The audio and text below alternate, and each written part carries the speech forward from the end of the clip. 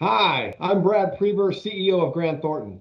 At our firm, we use the Disability Employment Index, or DEI, to help deliver more value and higher quality to our clients. On a larger scale, by some estimates, companies across the U.S. could boost the nation's GDP by up to $25 billion if we collectively hire just 1% of our nation's currently untapped disabled talent.